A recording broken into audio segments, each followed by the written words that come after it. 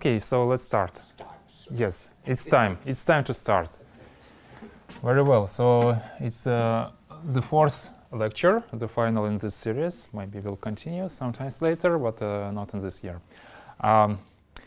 So let me summarize where we've been up so far. We've discussed supersymmetrical gauge theories, supersymmetries in various dimensions, and then we specialized to n equals to supersymmetric theory in 4 dimensions, which meant that it had 8 supercharges.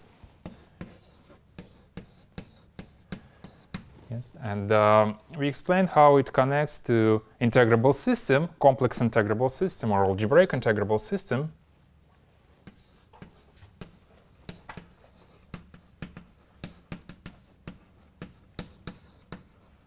On the modular space of vacuum.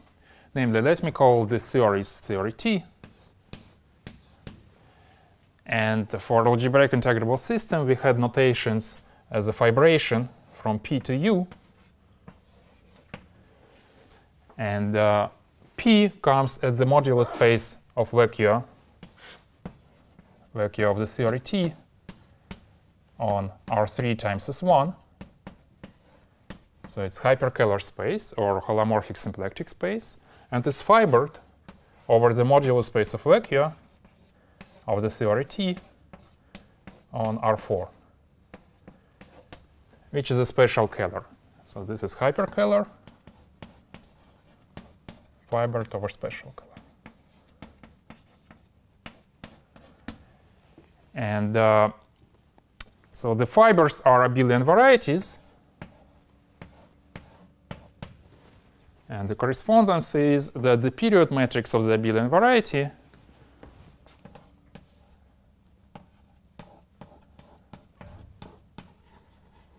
in a given point of modular space of vacuum corresponds to the coupling constant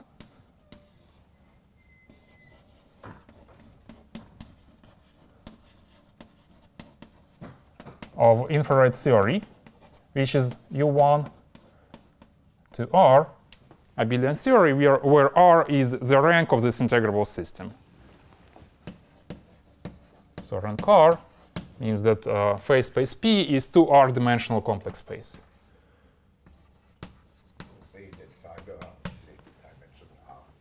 Yes, so these are of complex dimensions R. There's a rank R abelian variety. And period matrix is, we express it as a matrix I by R times R matrix. So this coupling constant, tau ij, it couples to the gauge fields as its real part, couples to the second Chern class, and the imaginary part, so the action is of this, has this form, and the imaginary part of tau ij couples to the Yang-Mills functional, so fi Vg star of j. And as last time we reviewed very carefully, the S-duality transformation, S-duality or electromagnetic duality, this is a synonym in this case for SL2Z action on the H1 of the abelian variety, it corresponds to electromagnetic duality on this side. So tau is really not a matrix, is an abelian variety. It's a point in the modular space of abelian variety. One question. Is it clear a priori by physical reasons that the base is complex R-dimensional space? Yeah. Is there a natural complex structure on the base? Yeah. That's the question? Yeah. Yes, yes. And it corresponds to what? To deforming by fields? Well, it follows from the analysis of n equals to SUSY. N equals to SUSY implies that the modular space has to be special Kahler. And special, well, yes. So even n equals 1 SUSY implies that it has to be Kahler. N equals 2 SUSY implies that it has to be special. Mm-hmm. So, and the hyperKahler structure. So the tangent space corresponds to some kind of particles in this vacuum, yeah? The tangent space of the base? Yeah. The tangent space of the base corresponds to the just the differential of the complex scalars in the vector multiplet that you have here. To the deformation. So we have in the low energy, we have the maps from the space-time to the modular space. Yes, and slowly varying maps correspond to the change of scalars. Okay, so that's the summary. Yes, other questions about summary? Other questions? Oh yes, maybe one point to add to this summary. The Hilbert space depends on a vacuum, yeah? The Hilbert space of the theory on R4, yes, depends on the choice of vacuum. Yes, it's like super selection sector. Yes, yes. So maybe one more line to add here is Seiberg-Witten curve, of course, and Seiberg-Witten differential. Okay, and the special electromagnetic coordinates. So let's just write summary here. So here we have one form lambda, which is a Seiberg-Witten Liouville one form, so that d lambda is omega, that's holomorphic symplectic structure. Symplectic structure on P, on the phase space. And, well, lambda is meromorphic, generally. Yes, because if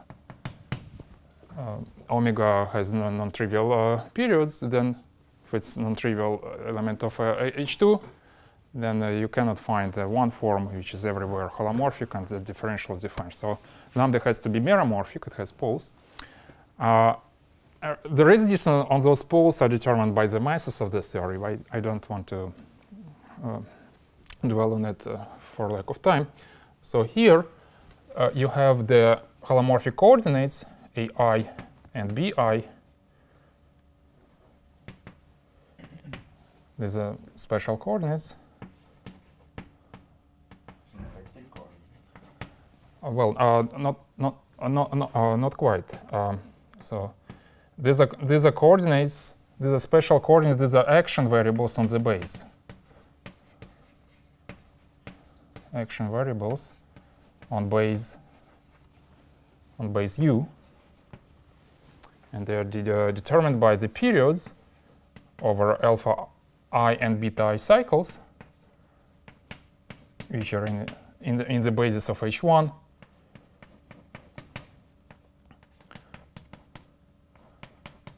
Of the abelian fibers of this one-form differential.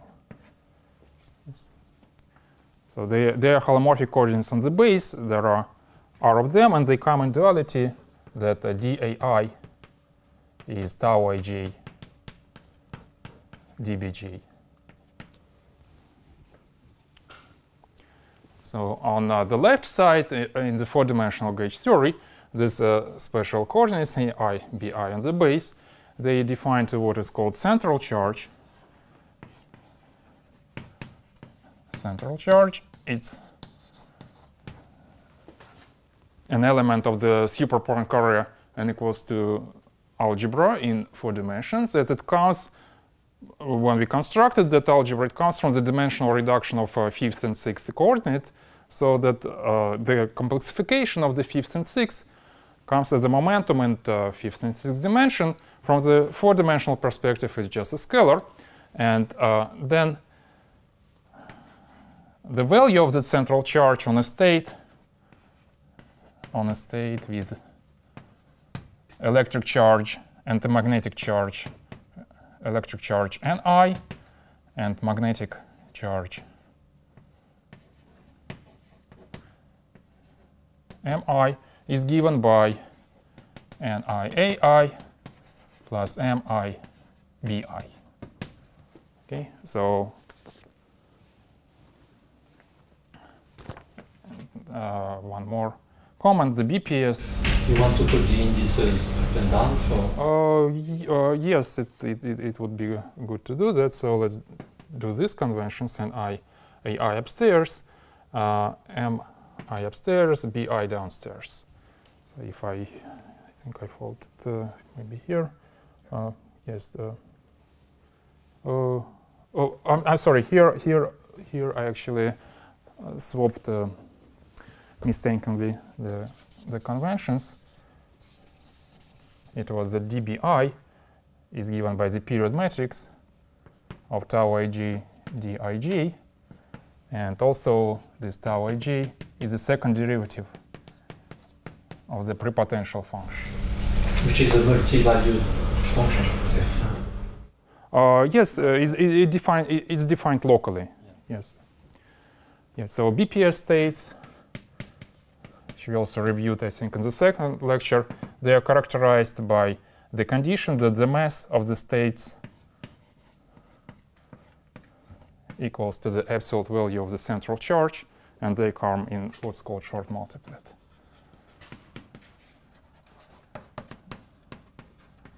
So Maxime is expert on counting the number of such states.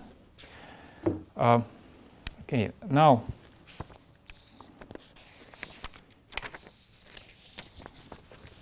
so let me just leave that for reference, and now let's discuss quantization on the side of the integrable system. So far we had that classical integrable system. So we started from a field theory. We have a classical system, and now we quantize it. Yes. We started from quantum field theory. We discussed only the low energy sector of this quantum field theory, and that low energy sector is just a classical manifold variety, well, with a certain special, well, with geometry that we've discussed. And now we want to understand what about quantization. Okay, so there are two ways to quantization in a sense.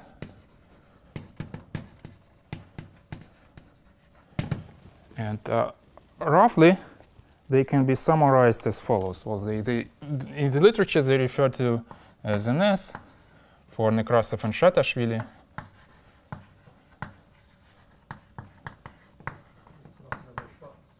No? Sorry. Overlap with notations. And AGT, it's Aldaiga Yota Tajikava.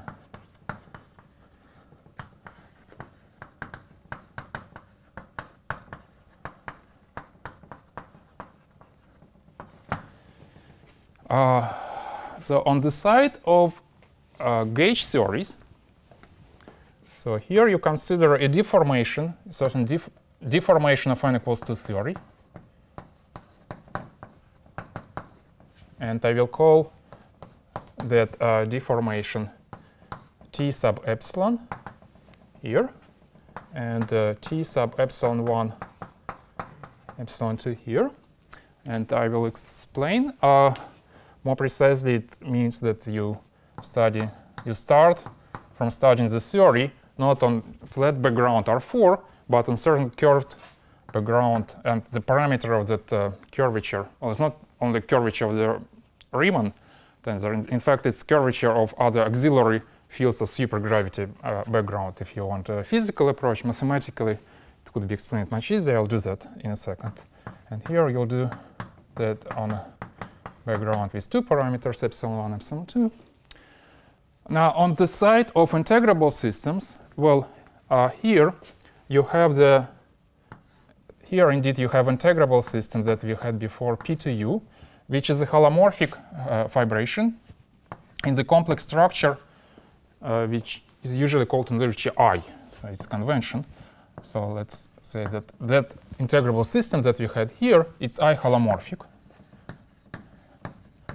But you should remember that the modular space of vacuum on the theory on R3 times S1 is hyperKahler, so it has actually CP1 worth of complex structures. Yes. So let me put it here. There is a CP1 worth of complex structures over here, and the three orthogonal ones usually called IJK, corresponding to three quaternionic units, imaginary units. So in complex structure I, this is holomorphic fibration, and in the case of Hitchin systems, so for example, G, that's Higgs bundles. Higgs bundles if P to U is Hitchin system. It doesn't have to be Hitchin system, but just to explain what I means.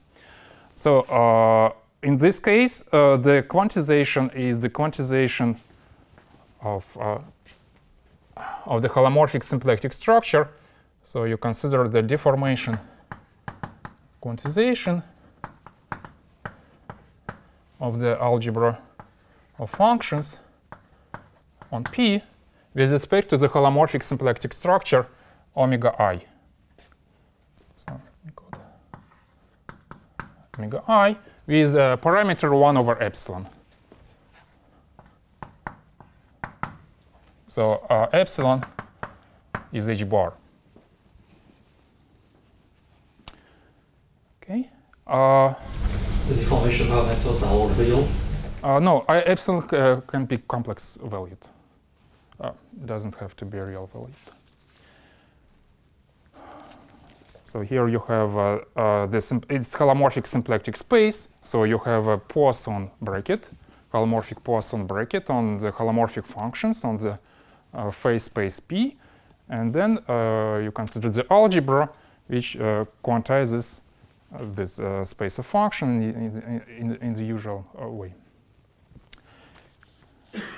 Okay, now for this story, you don't have the structure for. Yes, here rigid h bar is a formal parameter or actual parameter. It's actual parameter. Yes, it's not formal quantization. It's actual quantization. Differential operators. Yes. We'll talk about it a little bit later. So here you don't have fibration, and so we forget about it because the fibration.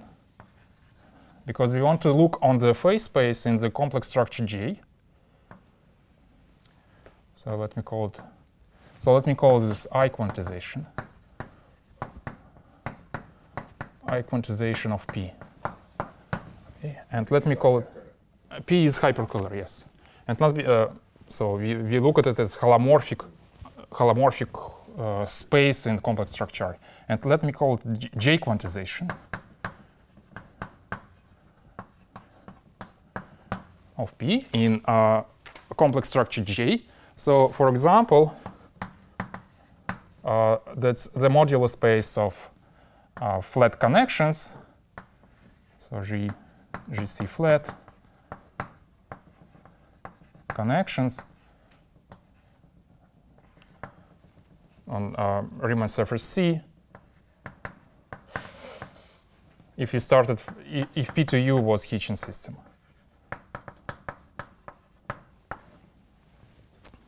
Okay, so it's the other complex structure.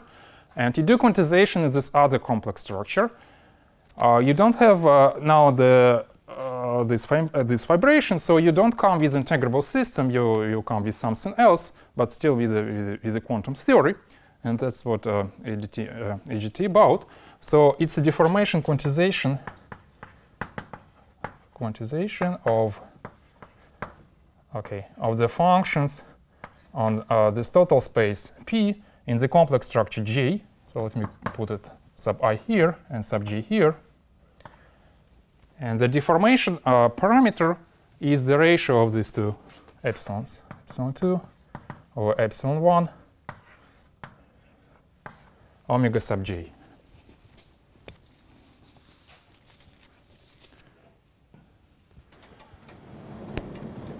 Okay, so now to understand what we are talking about, we need to explain what is the left side, namely what does it mean to the deformation of the theory T, what it means the theory on R4 sub epsilon or sub epsilon 1 sub epsilon 2, and then we'll talk about that side in several concrete examples when we actually know what that integrable system is. Those examples would be Hitchin system or group-like version of Hitchin system or elliptic-like version of Hitchin system that we talked last time, or more generally the modular space of G bundles on a Poisson surface. There are questions? No? And here, in this local systems, yes, local systems. This things like traces of monodromies. Yes, exactly. Yes, traces of monodromies. Yes.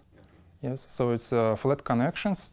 Yes. So the coordinates here could be traces of monodromies. Depends on complex parameter, like. Yes, exactly. So in complex structure J, this space P, it doesn't depend on the complex structure of Riemann surface. Yes, it's kind of topological with respect to. Yes. So it's for Goncharov, and yes, we'll come to more details here. Okay, so let's start maybe from the left side, from the gauge theory. Okay, so on gauge theory, the story goes back to, not sure how far I should go back, but well, it starts with the notion of covariant cohomologies, which I don't have time to review, but for physicists, a rough idea that when you have a manifold M and G, which acts on M, and M mod G is not smooth, and you want to study the cohomology of the space M mod G, then you want to define some appropriate tool to deal with that, and it's called covariant cohomology. And that's what we are going to use. Now, physically, the deformation of the theory of T for sub epsilon 1, sub epsilon 2, so which was done by Nekrasov and goes back to papers of Nekrasov and Losov, Moore, and Shetashvili.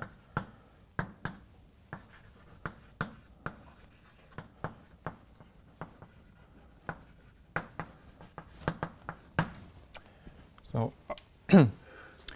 you consider that Donaldson twist, Donaldson-Witten twist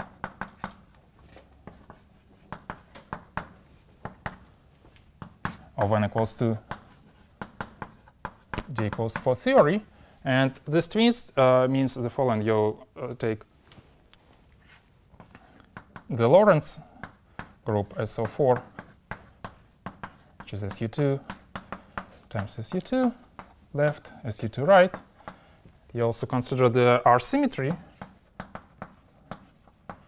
Remember that n equals to algebraic comes by reduction of n equals 1, d equals 6, and it has a symplectic symmetry built in SP1 corresponding to the doublet of the spinors that we used to construct the representation S. It was S plus times C2, so there is SP1 which acts by automorphism of C2, preserving the canonical symplectic form here. So there is a, I write a compact version of it, C2 R symmetry.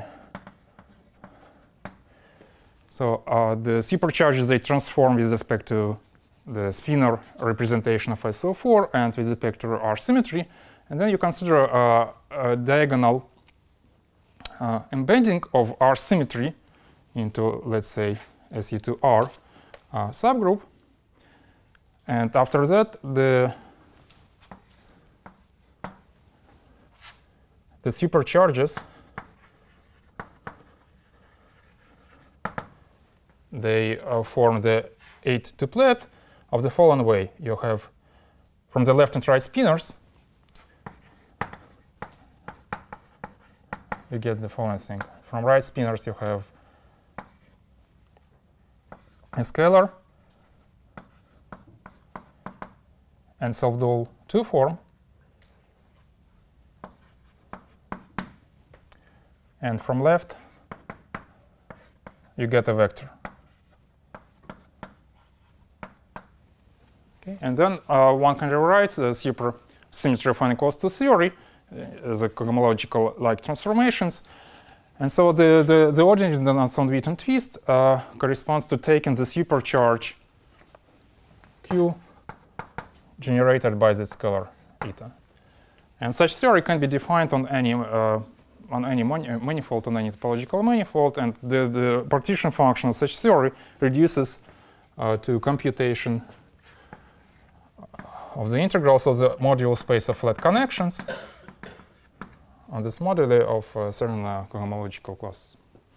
Now, the idea of Lossev, Murshid-Ashvili, and Nekrasov is to complement the supercharge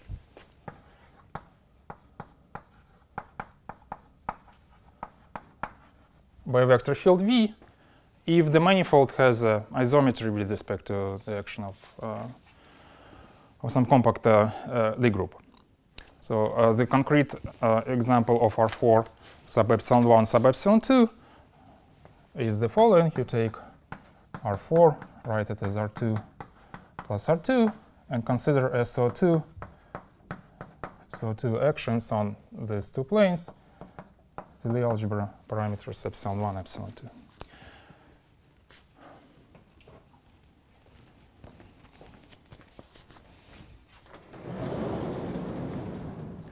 So physically speaking, it corresponds to turn on certain background fields of the supergravity which break Lorentz invariance and put the theory into something like infrared well.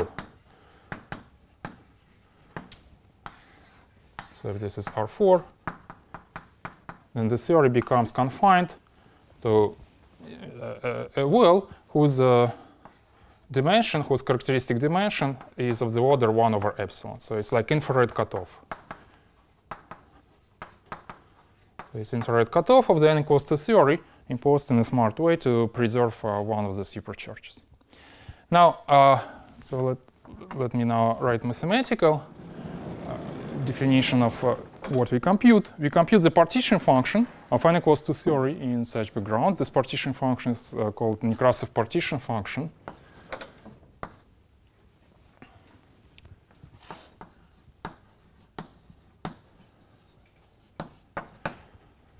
And this function is defined as follows. So let's decide that, let's fix the notations that we start from the gauge theory defined by Lagrangian. It's defined for the gauge theory with Lagrangian, and which was parameterized by the gauge group G and flavor symmetry F, and a hypermultiplet and representation R of G times F. So that's gauge, flavor, quaternionic representation of G times F. So let's define the partition function. So let M would be the modular space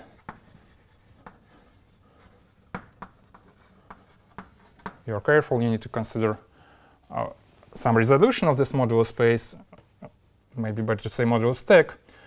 Modular space of G bundles, so that's holomorphic G bundles on C2 with fixed framing at infinity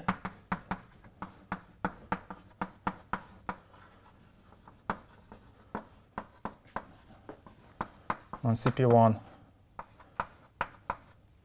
Well, at CP1 at infinity corresponding to the nature of projective compactification of C2. So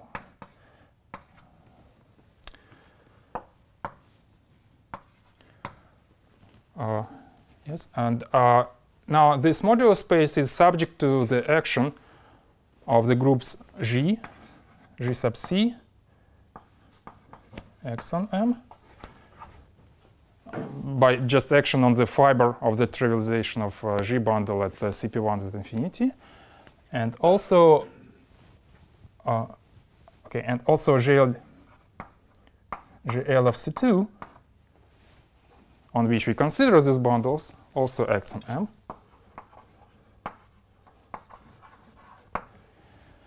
Okay, in addition, you define over this modular space of G bundles a sheaf which is called matter sheaf. So let me call it R hat.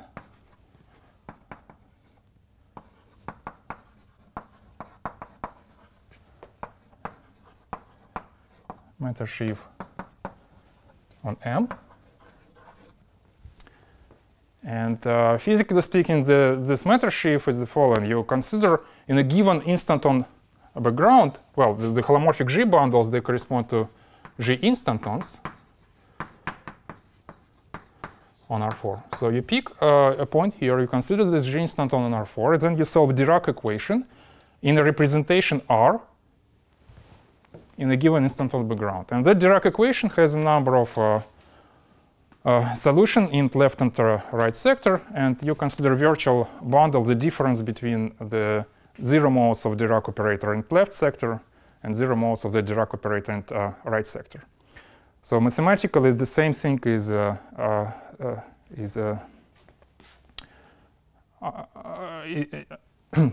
said by the following. So this matter sheaf on M is the push forward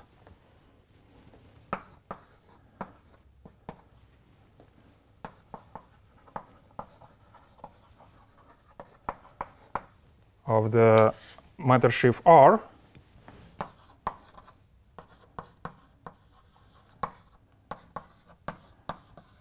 of a universal moduli space M times C2 under projection to the modular space. Yeah, so you consider the cohomology of double operator, which is valued in the representation R of G group, and then you take a bundle over the space M whose fibers are the cohomology of that operator. Okay, are there definitions clear? Yeah. If you remember back that people discussed instead of this action of two rotations, yes, one can go make series of ellipsoids. Yeah, it would be. Yes, it's just taking these parameters to be different. Those ellipsoids are. Yeah. So yes. Instead of this, when thinking numerically, one can say that consider series on ellipsoids. Yes. Yes, at the level of the original Yangians action, yes, the putting v mu corresponds to adding what to the action? So at the level of the original action, when you add v mu, you do something like that. Very good. So you have, for example, for the scalars, yes. So you have their operator. Okay, you do the following thing. You had your complex scalar.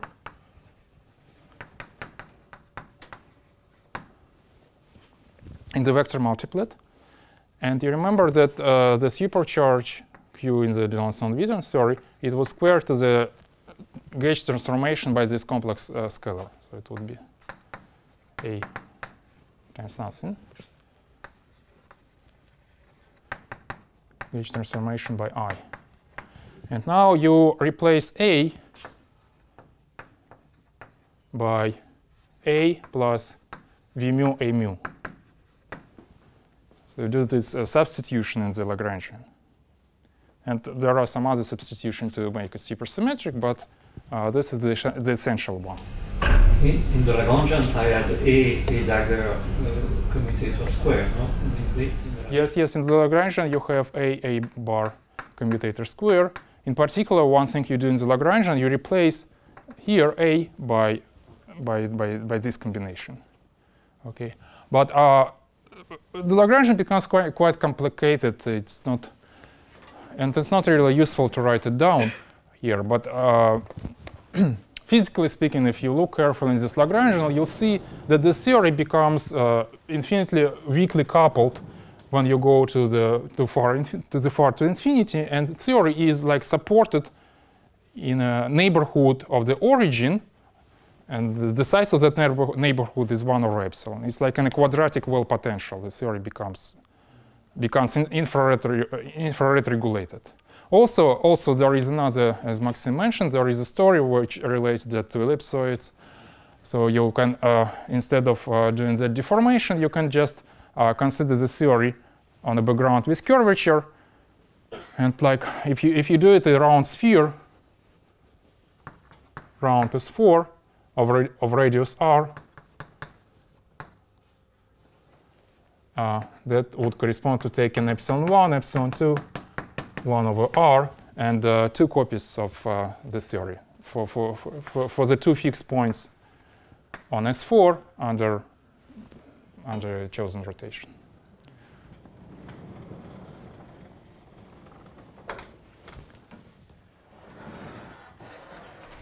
Can epsilon1 and epsilon2 be identified with H bar somehow?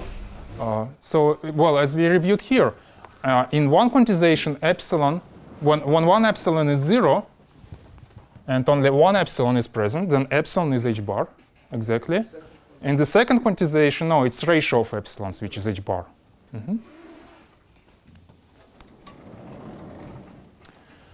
Okay, so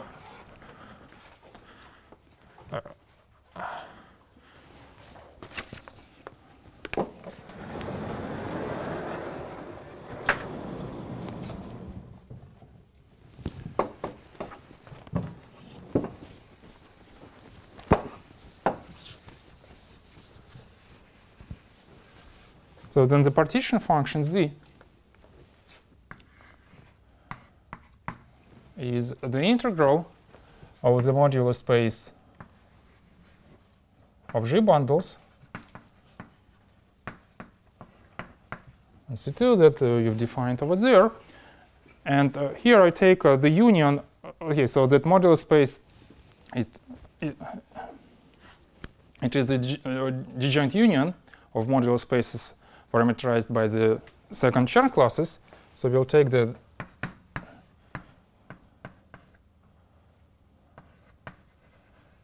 second Chern class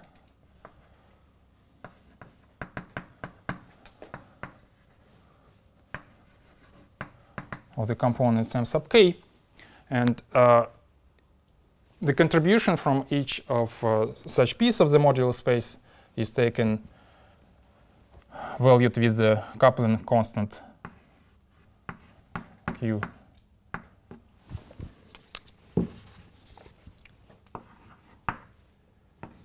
to the k, and then you integrate the equivariant Euler class of that matter sheaf. So it's equivariant with respect to the group G. Okay, let me call it equivariant group. And G equivariant is GC times FC, I mean just complexification of the flavor symmetry group, and GL2, which acts on the space-time.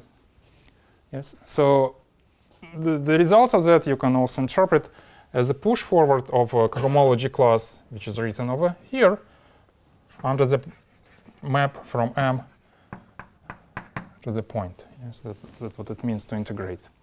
So Z is a function, Z is an element in the G equivariant cohomologies of a point. What it means in practice, that it's a function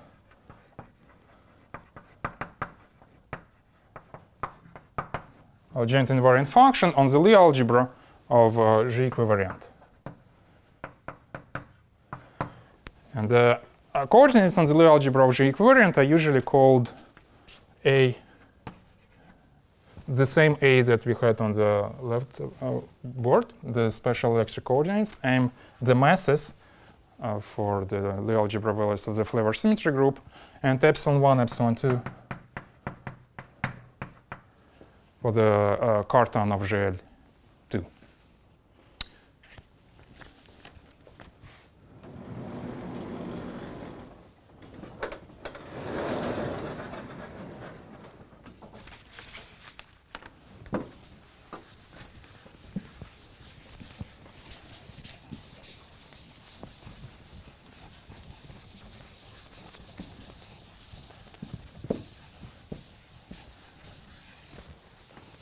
And this partition function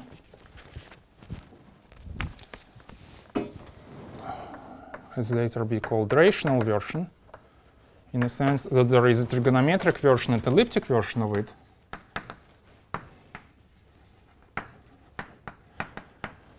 Like there is a ordinary de Rham cohomology, there is K-theory and elliptic cohomology.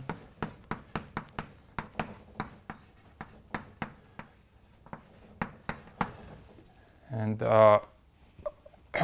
in terms of the gauge theory constructions, this one corresponds to taking the gauge theory on S1 times R4 epsilon 1 epsilon 2, and this is on T2 times R4 epsilon 1 epsilon 2. In terms of the computing the push forward of respective cohomologies, here you take the integral over the modular space of the dot character of the tangent bundle to Tm and Chern character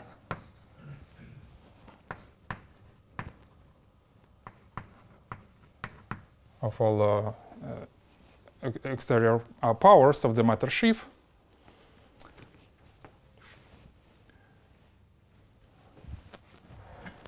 So in terms of Chern roots, if xi are Chern roots of this guy, then for the rational case, we had just the product of the Chern roots for the Euler characteristic. Here we have the product over 2 sine xi over 2. And finally, for the elliptic case, you replace these rational factors by elliptic functions.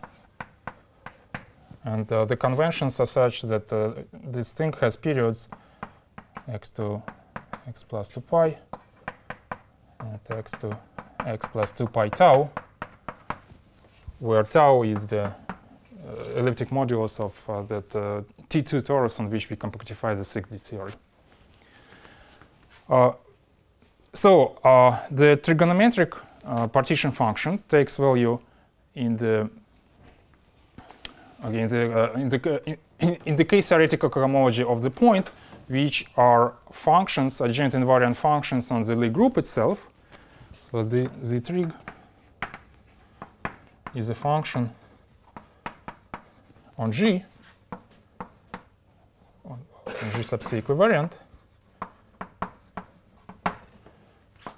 adjoint invariant function. Okay, and the elliptical is adjoint invariant function on the modular space of G equivariant bundles on this elliptic curve T sub tau.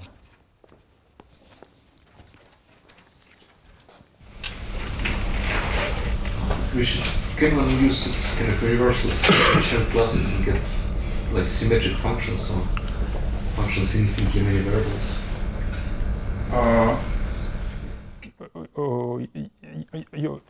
Yes, are you asking? Because this universal bundle can make a lot of things and get functions in infinitely many variables here. Yes.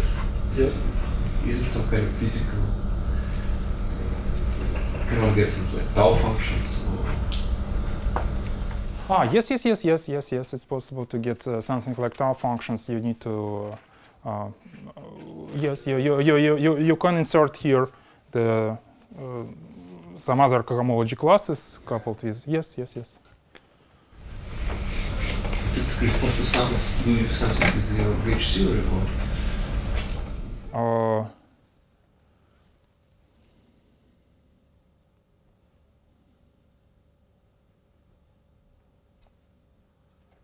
Well, in terms of topological string, we know what it corresponds to, but I'm not sure to what it how to well describe what it corresponds on the gauge theory side. It corresponds to some high derivative deformation of the gauge theory, like adding to the gauge theory terms of not like f squared, where f is the curvature, but high terms. I mean, various fields like this. I have a much more basic question. What do we actually do with this S1 cross R4 epsilon 1 epsilon 2? Yeah, so you think, okay, so due to this localization thing, what happens is that the path integral localizes on the instantons in the 5-dimensional space, S1 times R4, and instantons in 5-dimensional space is, they have codimension 4, so they are like particles which traveling along that S1. So it means that the partition function computes the supersymmetric index on the modular space of the instantons. The other way to say that the path integral here in this situation reduces to the integral on the loop space of the modular space of instantons, and that's why it is a k-theoretical version. So it's a quantum mechanics on the modular space. The M on the right is the M that we had before on just R4. Yes. This is the modular space of instantons on R4. But you see here it's the index-like formula. You compute the index of that matter sheaf. This is just Hirzebruch, Riemann, Roch, Grothendieck formula for the index. Yes. For the index of the Dirac operator valued in that matter sheaf R on this instanton modular space, and the partition function Z is just the index, the partition function of the quantum mechanics of the loop space of the instanton modular space. Okay, and the elliptical one, when you replace the characteristic classes by θ1 functions, it essentially elliptic genus of the instanton modular space. Everything is equivalent. Everything is equivalent with respect to the action of this G-equivalent group, which I remind is just the gauge group, the flavor symmetry group, and GL2, which acts on the space-time C2. But also get this Q, which has nothing to do with the elliptic.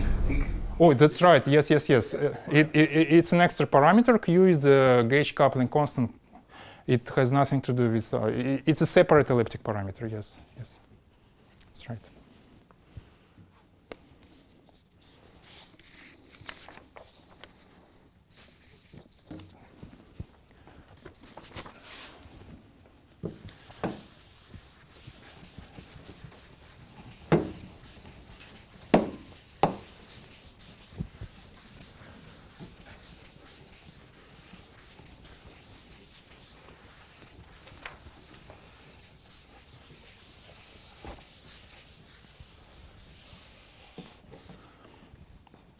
Okay, so the function z, as it has been defined there, if you write it as exponent of -1 over epsilon 1, epsilon 2, f of a, m, q, epsilons, well, the tau parameter if we are in the elliptical case, one can check that this thing has a smooth limit when epsilon 1, epsilon 2 go to 0. In other words, log of z times epsilon 1, epsilon 2. The limit of that when they ascend to 0 is a prepotential function f of a mq, and this is the Seiberg-Witten prepotential.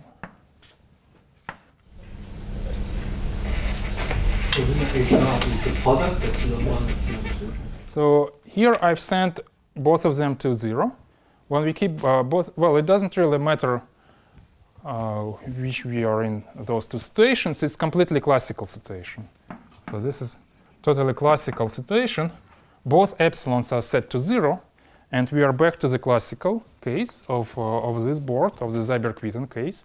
So the prepotential function, it depends only on A, M, and Q. There are no epsilons left. Oh, that Q is the coupling constant of the gauge theory. Of the original gauge theory, yes. Q with a slash like that, I will use notation Q slashed for the coupling constant of the original gauge theory. of the exponential of tau parameter of the original gauge theory. And saying epsilon 1, epsilon 2 equals to 0, is the ratio of those epsilon 1 and epsilon 2 kept fixed, or it just... it just doesn't matter. The ratio doesn't matter. Yeah, but also you get not just one limit, you get one trigonometric expression is not necessary because you can put z various. Oh yes. There are 3 lines corresponding to that board. So not only one z will be some trigonometric version of this guy as well. Yes.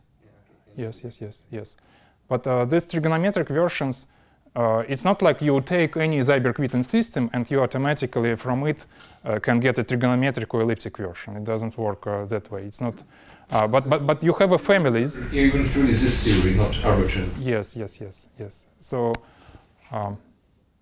okay, let's say it better. So if you start from gauge theory, on R4 you get Seiberg-Witten system. If you start from a gauge theory, if it's defined on S1 times R4, you get Seiberg system as well, which you would call trigonometric Seiberg system. And that would be elliptic Seiberg system. But not every rational Seiberg system has a lift. You added an index UV, okay? Yes, I added the index UV. It's a function of the gauge coupling parameter in the UV. Which tends to 0. We are asymptotically free. Well, so if you are in the asymptotically free case, then you fix it at some UV scale, you fix it some scale lambda.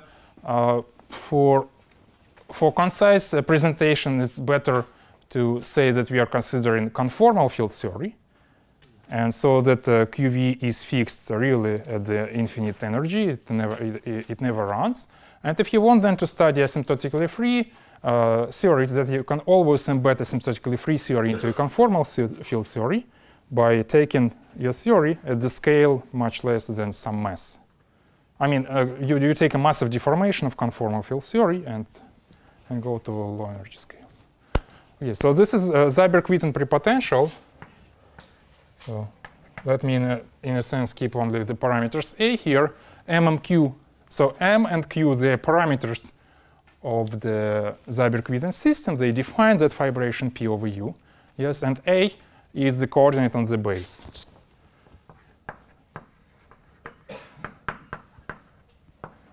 On the base U. So that's how one recovers the classical relation from that deformation in the omega. It's called deformation by the omega background, by omega in the sense of angular momentum rotation of the space-time C2. So this is classical. Now, okay, now the NS limit. Classical, but in the usual Seiberg-Witten case. Okay, that's classical Seiberg-Witten case there, yes. But you have the A square log of square, which is one loop or one index. Excuse me, which? Oh, for large A, yes. If A goes to infinity, then F looks like A squared log A plus with some coefficients, well, plus expansion in the powers over A's, and there's not only quantum, it's non-perturbative. Yes, it's non-perturbative expansion of the QST. So this is instanton corrections. Yes, of course. So classical, it always in a sense of what we talked here. So full quantum field theory with all non-perturbative corrections in this vacuum sector corresponds to classical integrable system. So I mean classical integrable system. Okay, classical Seiberg-Witten integrable system, which corresponds to full non-perturbative four-dimensional quantum field theory.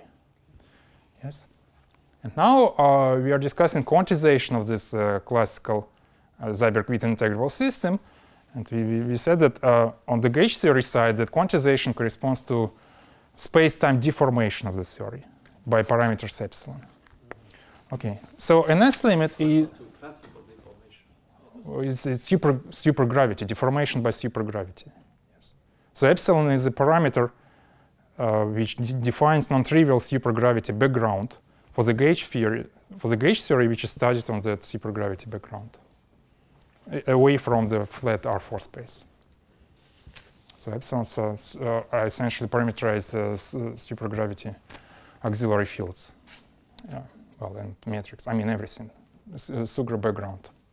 So in NS limit, you send one epsilon to 0, and then you can define a function limit of epsilon 2 to 0 of minus epsilon 2. Well,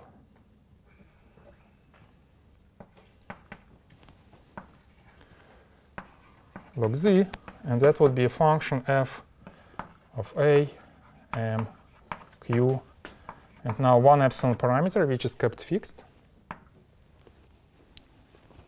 And what this function is? Well, this function is called chiral twisted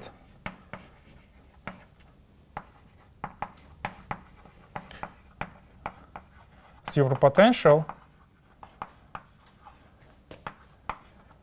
of 2, 2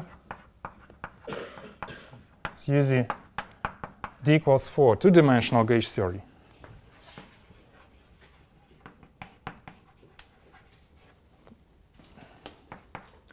So let's see how it works.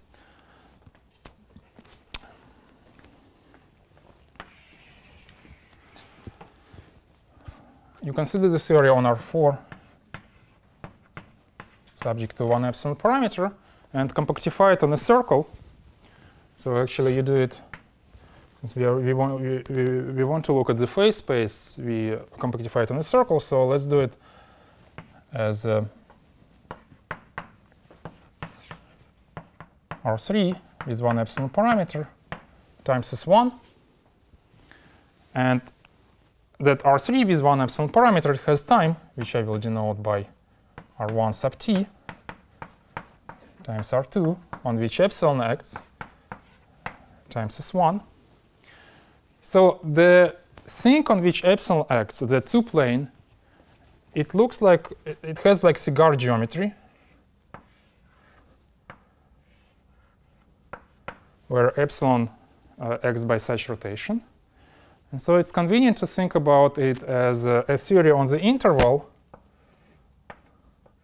Well, if you put the theory in some finite volume, and there is a certain cutoff at this distance, there is an interval, and over this interval there is S1 fibration,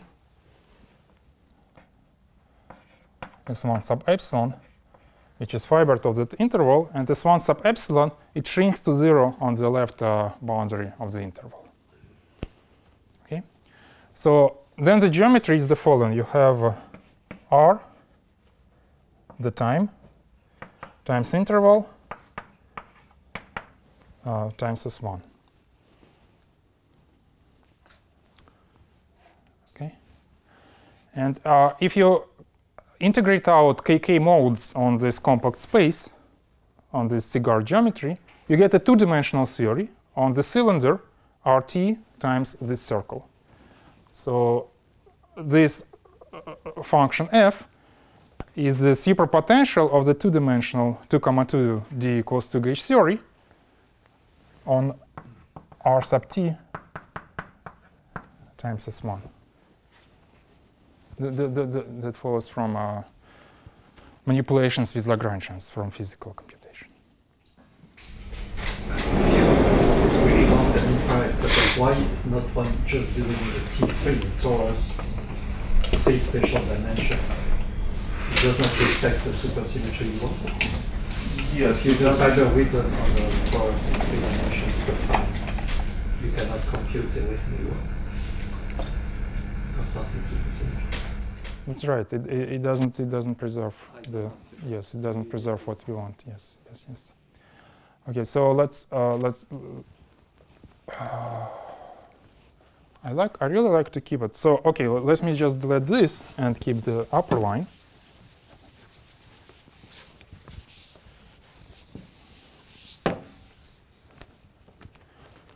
And write it here. So how do we see actually quantum mechanics here? Okay, so we compactified. To see quantum mechanics, we need to have one coordinate equivalent to r, the time. And then we need to have a compact space. So that compact space comes as follows. You compactify the remaining directions on S1, yes? Then you have a three-dimensional space-time. And in this three-dimensional space-time, okay, one coordinate is time. So what is left is two-dimensional space-time. And in this two-dimensional space-time, R2 sub epsilon, so there is this supergravity background which puts the theory into a well, and all dynamics of the theory becomes localized near the point, near the origin fixed point on this R2 epsilon. So the theory becomes confined to degrees of freedom which propagate along the time, but not in the spatial directions. And one direction was compactified on S1.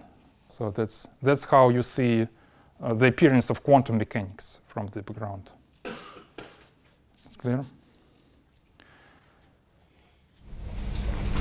What is the aim? The aim is to prove that this partition function for this infrared yes, has something to do with quantum mechanics on the phase space. Yes, that's a game. Okay, let's do it once again. So we have the P, the phase space, yes, is the modular space of vacuum on the theory on R3 times S1. Yes. Now that theory R3 we deform as follows. We take R3 and write it as R2 sub epsilon times time. And the claim is that in the background, in the epsilon background, everything localizes to the 0 point of this R2 sub epsilon. Okay, so the propagating degrees of freedom, they flow only along the time. Yes, and so the path integral reduces to the path integral, okay, from maps of line to the modular space of vacuum. So in this quantum path integral for this quantization, so real quantization. Well, it's holomorphic complex quantization, yes, in practice. Yes, yes. So different path integral, we want to prove it's the same. Yes, yes, but it's yes, it's. Well, it turns out to be the same in cohomology sector that we are interested in. So if you have complex symplectic manifold, you don't have Hilbert space. Ah, yeah. So it's not for real. Yeah, it's not a quantum. It's not quantum mechanics. You deform algebra functions as associative algebra, something like this. But well, yes, I was hiding parts of the story, but okay, very good. So let's discuss that, indeed. Excellent. So let's discuss quantization of complex of complex symplectic manifolds. In the sense of everything, and as deformation quantization and as a Hilbert space.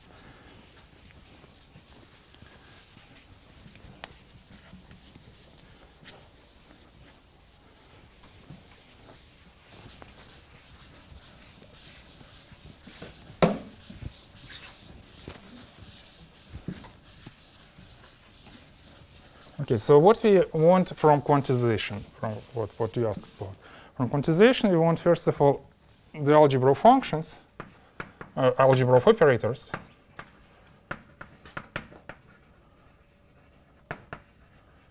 And we want a module H,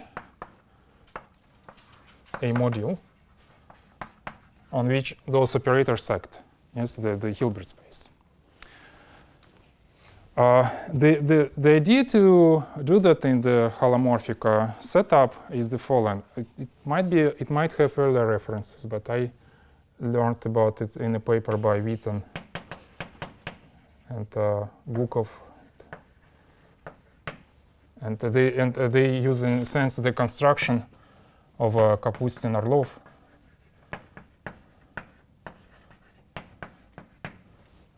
Called coisotropic A-brane.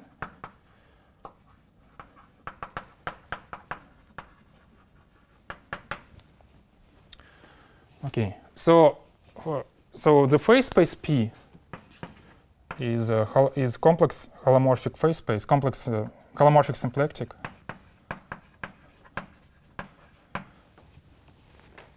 In this construction, it's important that it's actually a hyperKahler space.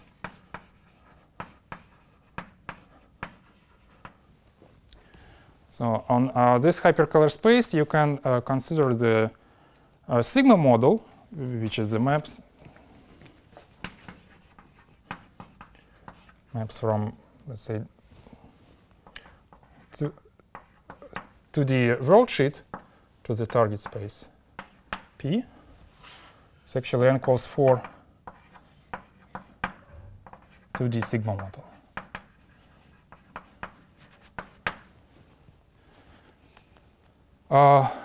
Okay, now to do this holomorphic quantization in this hyperKahler language, the idea is that in the A model, in the situation of hyperKahler space, there exists not the usual Lagrangian A-like branes that we are used to, but also exist coisotropic, for this case, just space filling.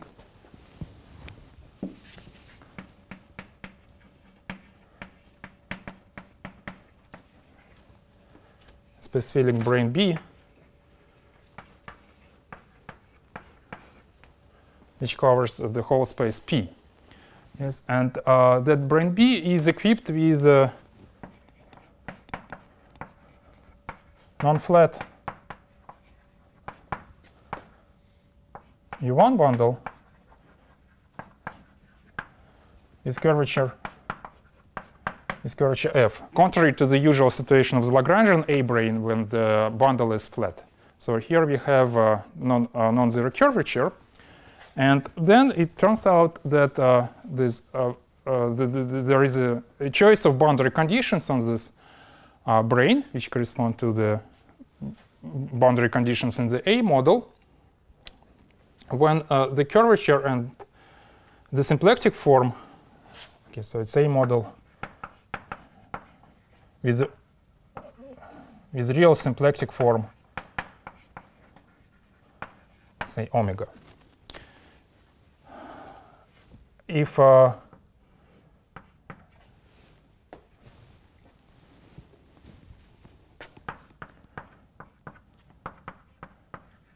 you define an operator on the tangent bundle by the formula f to minus 1 omega, so it's in the endomorphism of tangent bundle of P, and if it squares to minus 1, then there are appropriate boundary conditions that you can put on such brane, and it defines actually an open A model. So in the hyperKahler situation,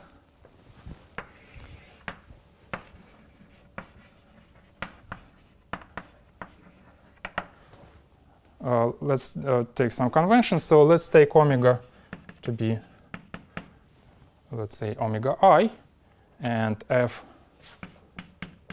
the curvature f we choose such that it's equal to the symplectic structure omega k, then omega k to minus 1 omega I is the complex structure J.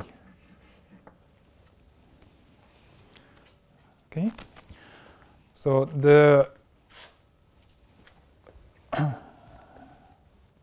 space of states on the open B model, in the open A model,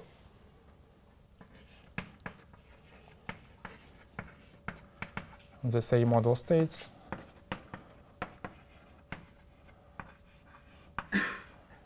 on the brane B, which is a space filling time brane B, turns out to be is the space of holomorphic functions with respect to this complex structure J.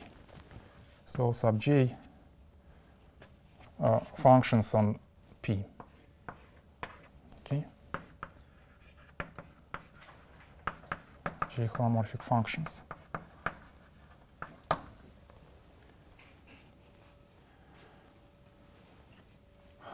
So if you consider a string which ends by left end on the brane B and by the right end also on the brane B, such strings gives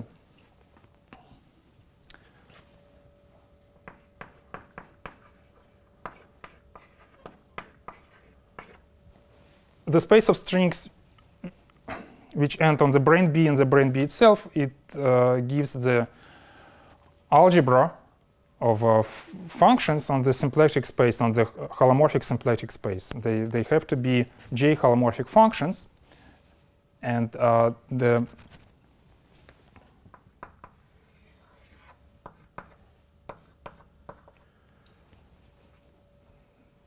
discompletutes with the boundary operators inserted on a disk from the functions on the brane B, they give the deformation of the usual product of these J holomorphic functions by non-commutative product defined by the Poisson structure with respect to this complex structure J, like in deformation quantization of Maxim in the holomorphic setup with respect to the holomorphic Poisson structure defined by complex structure G. Okay, that's how you get the algebra of operators. Now we also need to have the Hilbert space, something on which those operators act. Okay, so for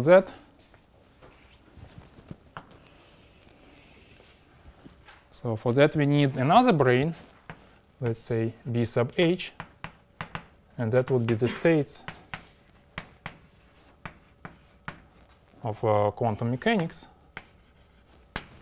And this other brane B, it also has to be Lagrangian, A-type Lagrangian brane.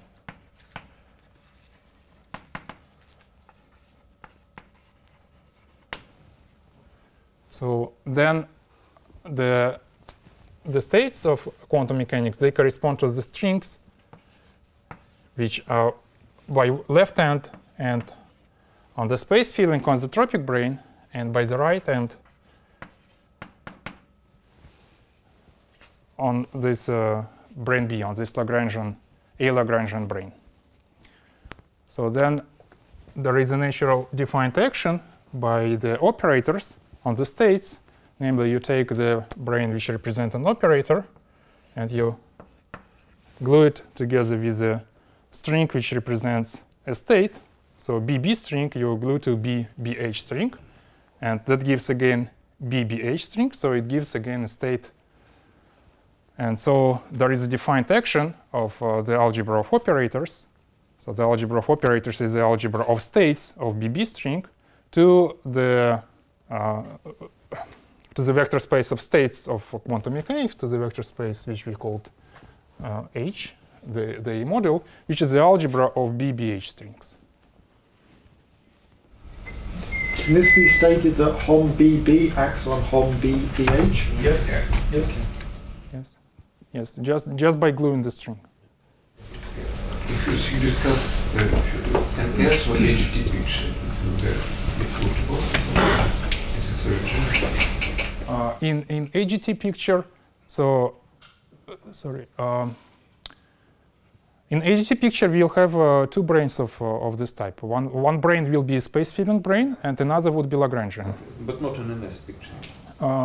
In an S picture, well, in an S picture, we just didn't discuss what the other brane is.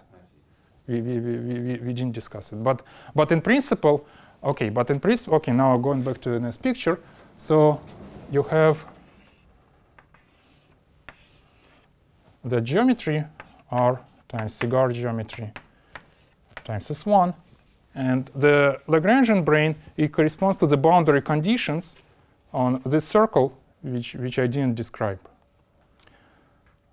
But in order to have a two-dimensional, in order to really to have the two-dimensional theory on a cylinder, on this cylinder R times S1, you need to have the space compact. In order to have the space compact, there need to be imposed some boundary conditions on this circle, and these boundary conditions is the choice of the other Lagrangian brane. So let's look what happens when that circle is shrink to 0. When it's shrink to 0, then we have here an interval. Oh, no, I don't want.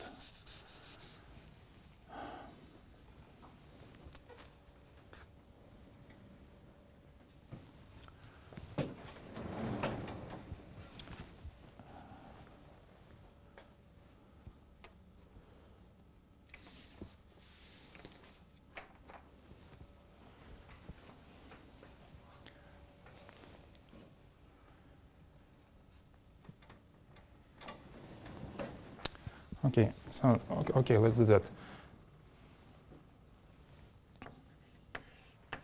So here is an interval and the circle vibration over it. Now, we studied the gauge theory on this 4-dimensional space. The gauge theory on this 4-dimensional space has two circles. One circle, this one, and the other circle is the circle of the vibration. When you compactify the 4-dimensional theory, on one circle, the modular space is the hyperKahler space, phase space P.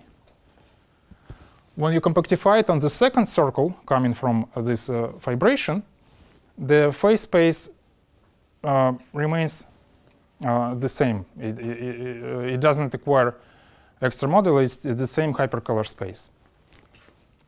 So the result of the compactification on this circle and this circle is the space of maps from the time times this interval, and the interval has left and right boundary to P. Okay. Now, for the theory on this time times interval, for this 2-dimensional theory, there are boundary conditions. One boundary condition comes from the epsilon background, just from shrinking the cigar geometry to the point, and it's in a certain sense canonical. There is no other choice we have to make. And the other boundary condition comes from the choice, okay, it comes from our choice of boundary conditions at the right end of the interval. So the boundary conditions at left boundary conditions. This is coisotropic brane. And the right boundary conditions, these are the Lagrangian brane. So the space of states on such string is the H, the space H, which is the module for the algebra of operators. And if you do the string which is which goes from the brane B to the brane B itself, it gives the algebra of operators.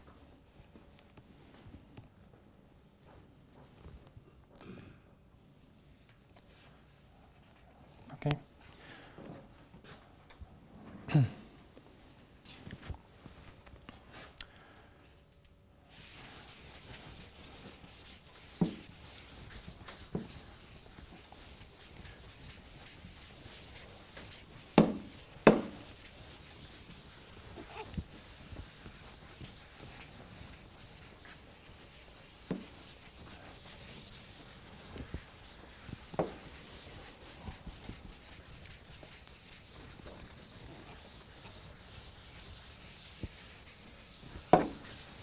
So let's discuss this in more details in the exam. First let's discuss the example when P is the Hitchin system.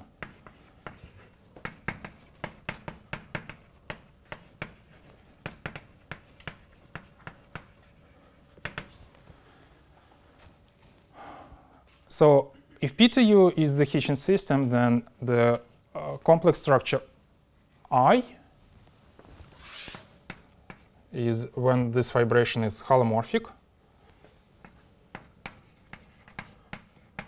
and you have the description in the complex structure I by the modular space of Higgs bundles.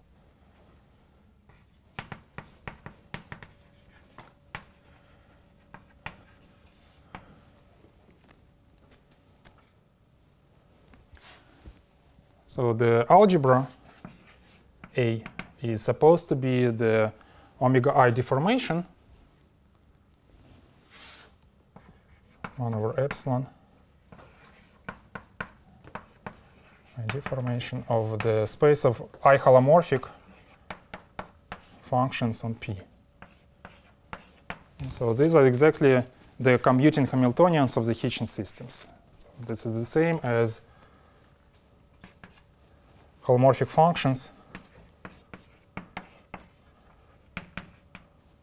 on the base. Because functions are constant on the fibers. Because they're constant along the fibers. Yes. Okay. There is a mirror symmetry picture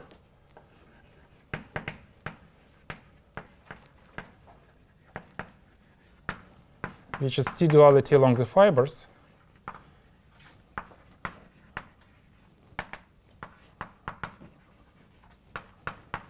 Along the fibers A, and it maps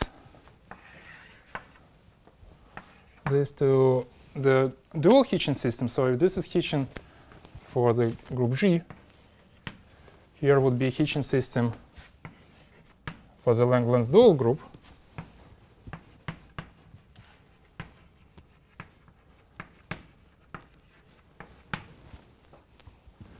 So you have some P Langlands dual projected to U. The base is the same, so it's just T-duality along the fibers. So the fibers, the fiber tori are replaced by dual tori, and it turns out that the resulting modular space is the modular space of the dual Hitchin system. Yeah, but this algebra is just polynomials and several variables, yeah? This one? Yeah. Yes. And deforms trivially in a sense, yeah? Well, yes. In a sense, trivially, yes, because they are commuting. Yes, they are commuting Hamiltonians. Yes. So. Commuting for the Poisson bracket. Huh? Commuting for the Poisson. Commuting for the Poisson bracket. Yes, commuting for the Poisson bracket. Yes. So. Action variable. Yes.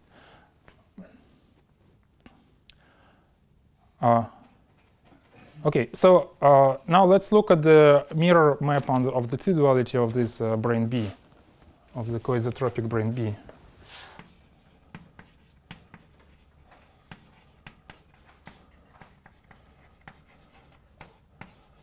So it's a brane in the A model of the Lagrangian type, but the space of strings, BB strings, they're holomorphic in complex structure I. So, okay, so the conventions here is that you take the A model with respect to the symplectic structure K, and you take the curvature F on the space filling brane equal to the symplectic structure G. So the resulting complex structure from F minus 1 omega K is I. Okay, so we have I holomorphic functions here. So this brane maps to the Lagrangian brane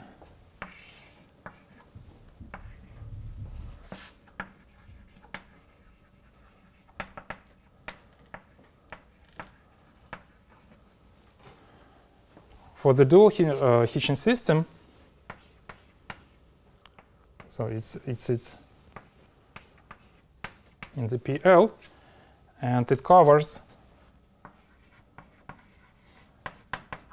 the base U. So this brane is known as brane of Oppers.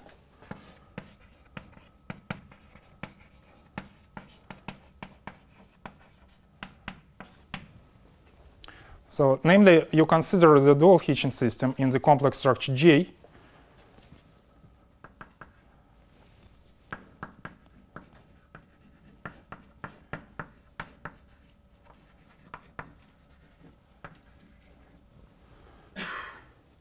And it's just a B brane. So it's a B model of complex structure J, J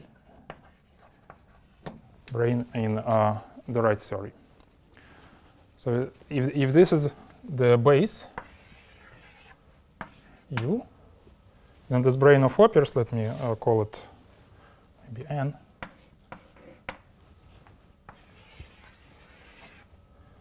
And it covers the base of the Hitchin system.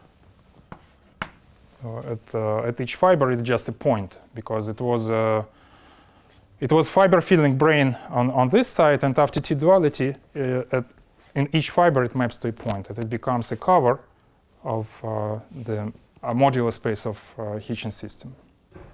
So it's a certain subspace of the space of the modular space of dual Hitchin system in complex structure G, when it's a modular space of JLC flat connections, and such flat connections are called operas by Billingson-Drinfeld.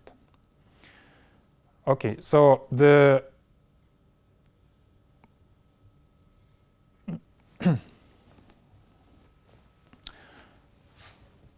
okay, sorry. Now the algebra. Sorry. We need to discuss the other brane, the Lagrangian brane, which we didn't specify. But anyways, the Lagrangian brane, which defines the space of states of the system, is a half-dimensional brane here. And after the T-duality transformation, it maps again to the half-dimensional brane here. So let me call it. It's not coisotropic brane, yes. Yes, I'm discussing the other brane, this Lagrangian brane, yes. So the mirror image of this Lagrangian brane BL is again Lagrangian brane. So let's call it BL, well, dual or mirror of it. And so it intersects now the mirror of the Lagrangian of the coisotropic brane in some discrete set of points. And the intersection of BL with L. So this is the spectrum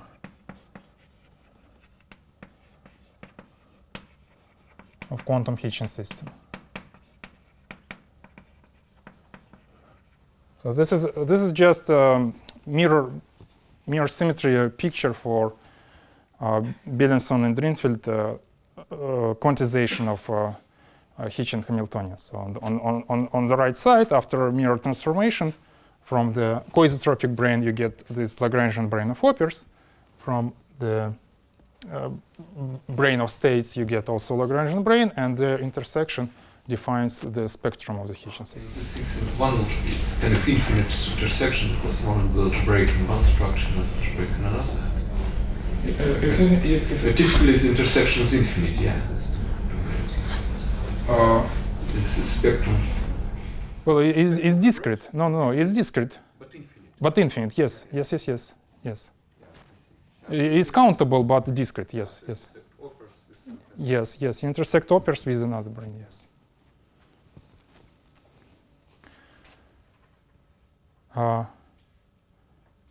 Okay.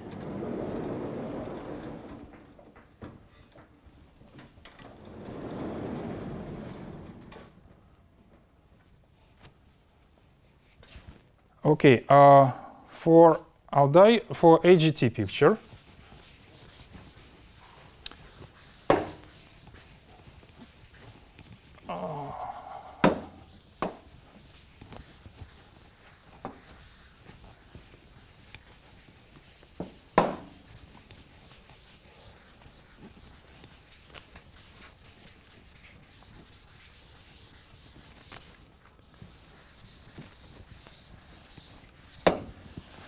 for AGT picture, let me just briefly state the claim without explanation, because I want to explain more on quantum groups, and its quantum groups relate to the NS picture. So for AGT picture, the space of states that comes out is the following. So H is B. Sorry. So you consider the Hitchin system P2U, and take one brane B to be that coisotropic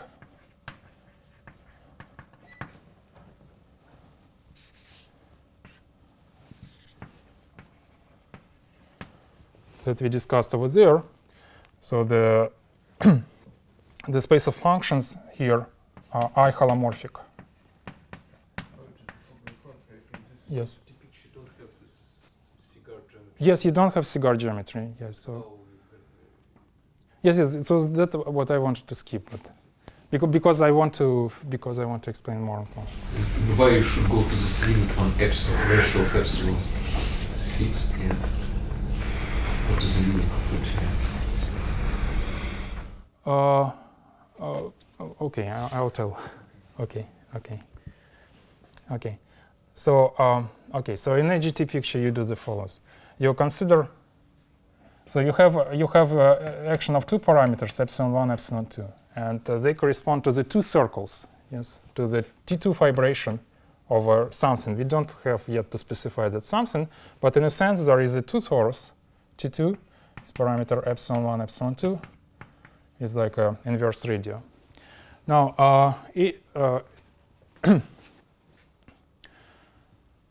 so if AGT story is applied to the Hitchin systems, then all those n equals to 4-dimensional theories can be described by the following construction. You take 2, 0 theory and put it on R4 times C, that the C on which Hitchin system lives.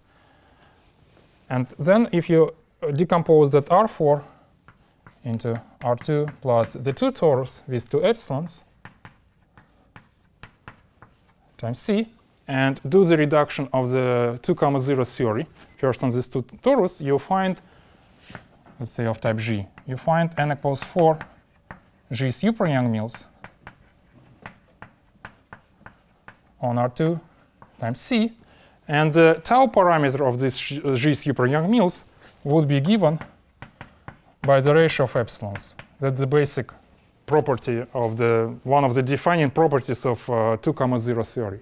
When you compactify it, yes. So you should think about epsilon 1 over epsilon 2 as really elliptic modulus, elliptic parameter of this elliptic curve tau 2.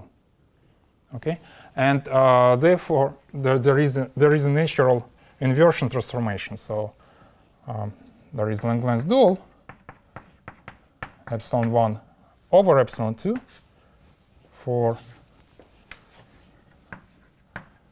n equals 4 super Yang-Mills dual,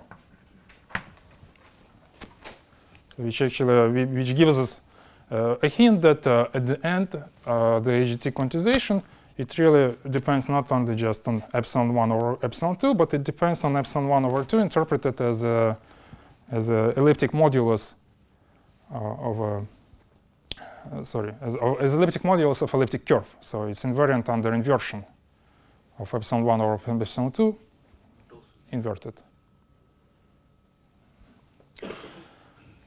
So here, okay, so then the two branes which appear for the space of states in the AGT picture, for the space of states on the theory, take the theory on R3 times the time and consider the space of states here. So the space of states here, it comes as a space of states of strings with the left hand on this coisotropic brane B, and the right hand is on the brane of Hoppers,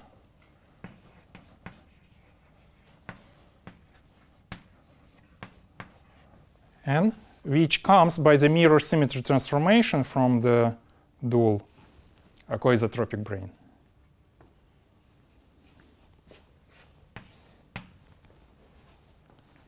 So you okay, and here you do quantization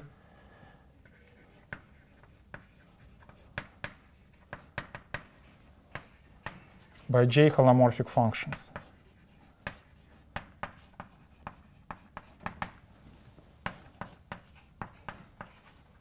In other words, the space of functions on if you pick a different supercharge and this n equals for two-dimensional sigma model, the different supercharges correspond to the j-holomorphic functions on the space-filling brane, and so they act from the left on these Bn states.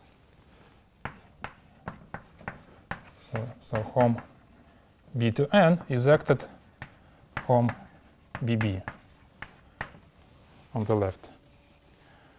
Okay. Now in the mirror dual picture, so n is the brane of Opper, which comes as a mirror symmetry of the dual Hitchin system.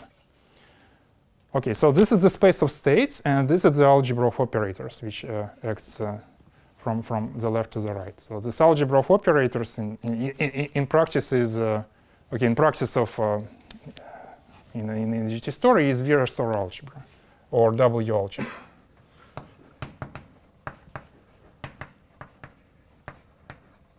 W-algebra with parameters epsilon1 over epsilon2 and g.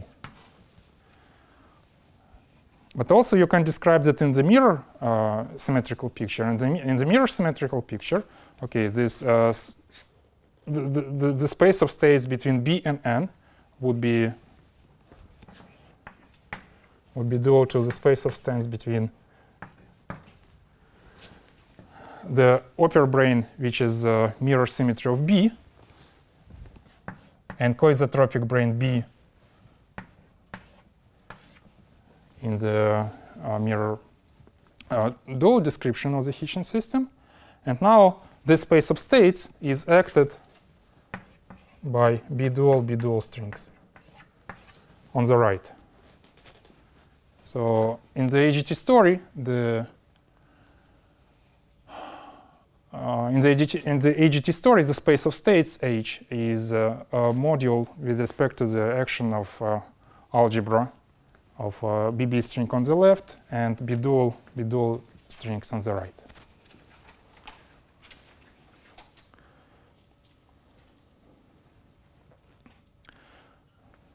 So if you take the quantization of that in this complex structure J, yes, so then the quantization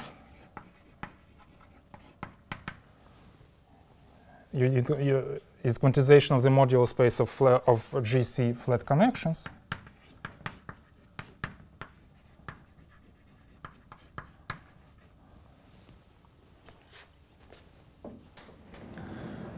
And so it's a complexified version of what Witten has done for the quantization of the modular space of flat connections of compact group G on Riemann surface and related to Vesey-Zumina Witten model and to Chern-Simons.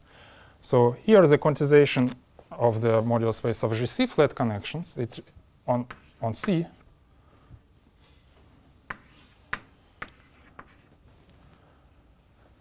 it gives the complex version GC Chern-Simons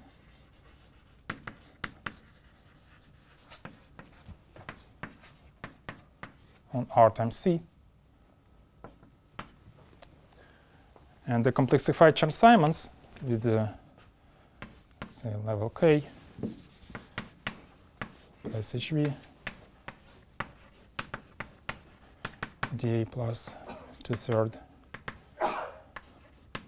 A cube. It turns out that it can be properly quantized by thinking about it as a boundary term in the n equals 4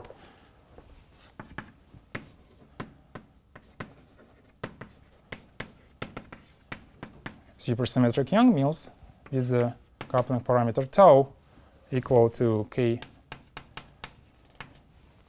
plus dual Coxeter number, or the mirror electrosymmetric dual of n equals 4 Seiberg-Mills with the inverse coupling constant of the order equal to 1 over Kh plus V.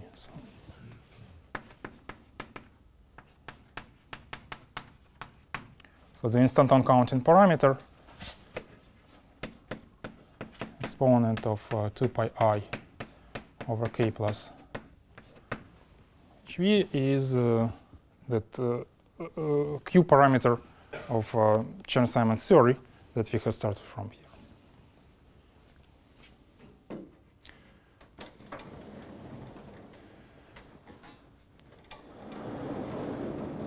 Okay, now let me the remaining time, let me actually focus on the NS situation when the integrable system is not a Hitchin system, but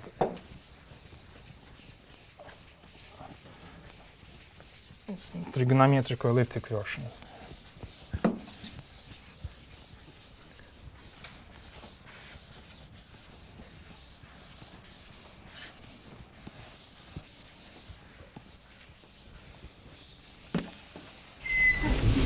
It has nothing to do with this version.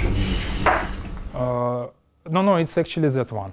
It has, yes, it has. And I will explain this, yes. Okay, so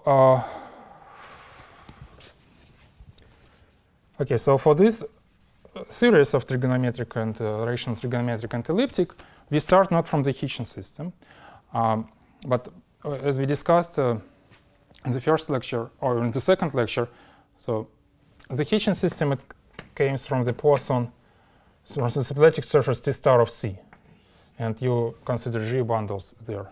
Now, if the fiber, so the fiber here can be thought as a cusp, as the elliptic curve with the cusp, and then the modular space of G bundles on this, on cusp elliptic curve is the Lie algebra. If instead of cusp elliptic curve you take elliptic curve with a node singularity, then the modular space of G bundles is the group itself, and if it's full elliptic curve, then just bond G on this elliptic curve, which we let's call it E sub tau. So from perspective of now to have the total space symplectic, well, at least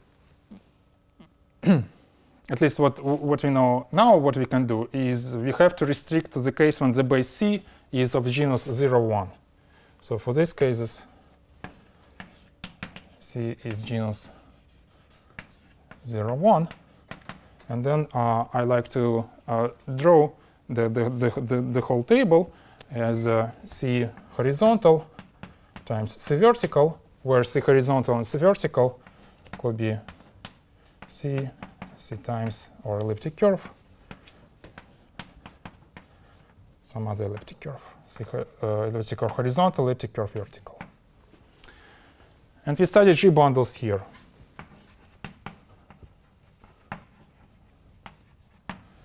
Okay, so what it corresponds to the gauge on the side of the gauge series.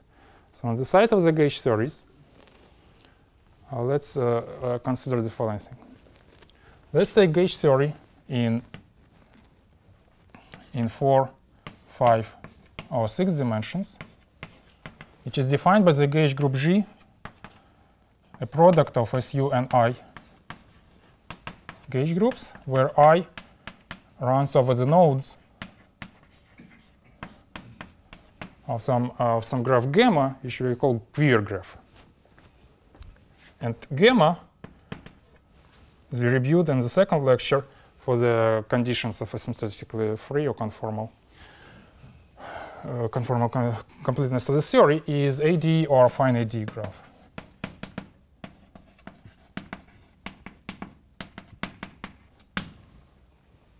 So for example, let me write E6 or E6 hat.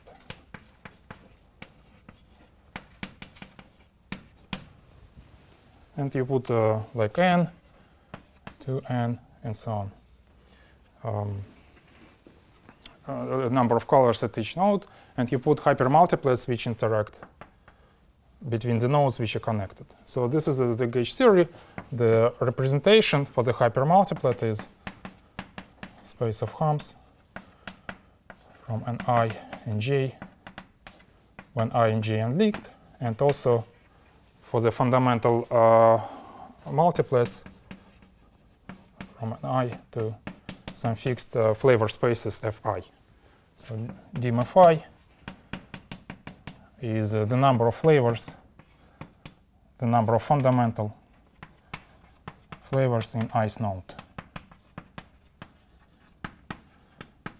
Okay, so the flavor group of symmetry here, F, is a product of SU-Fi.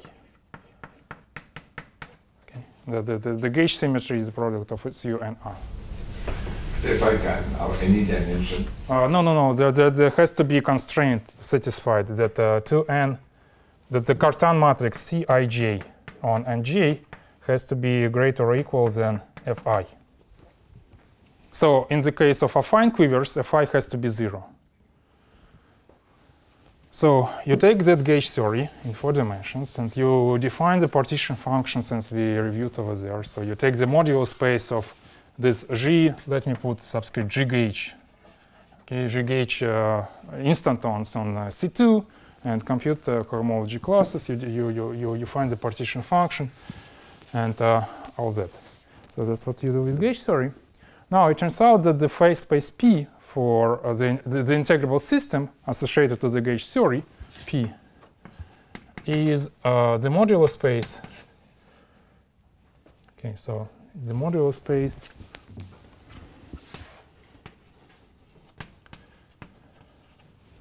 of, now we have 2 cases depending on whether gamma is finite or affine.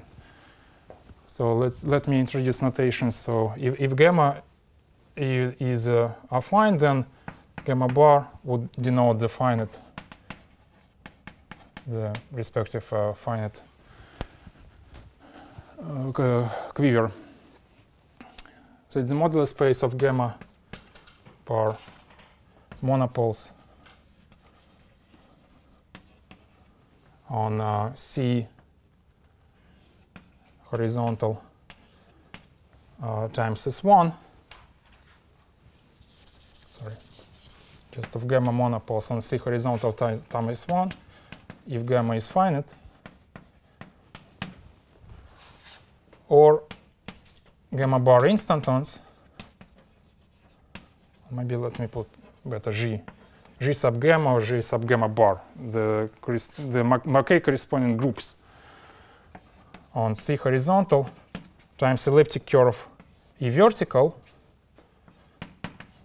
if gamma is affine. And the elliptic modulus of this vertical curve is equal by the product of the gauge coupling constants Q to A. I check the dual Coxeter numbers.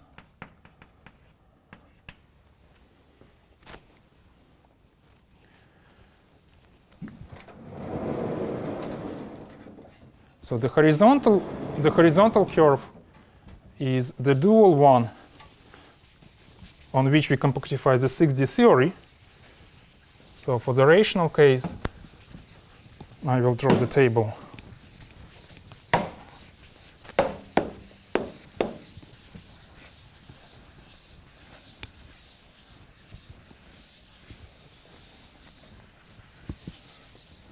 Okay, here would be C vertical. It's easy, C star, or elliptic curve vertical, and that would be C horizontal, C star, and E. So this is for the 4D theory. That's for the 5D theory on S1, and that's for 6D theory on the dual one. Now, we have the modular space of G monopoles on the space C horizontal times just a circle, the compact part from here.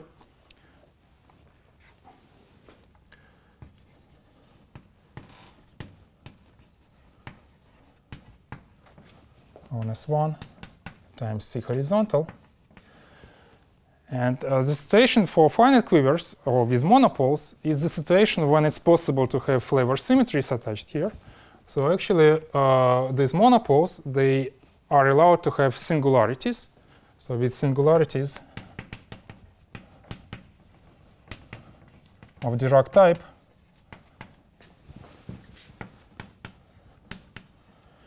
And the location of the singularities projected to the horizontal curve is exactly determined by the mass, by the fundamental mass of the fundamental multiplet. So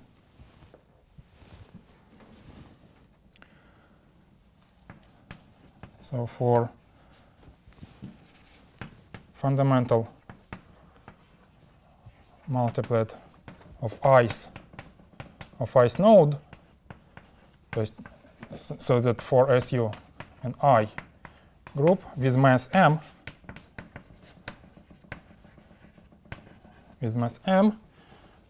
insert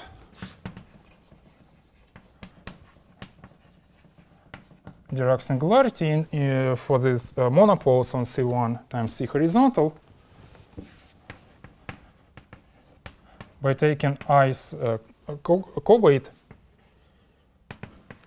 which is a map from S1 to G sub gamma,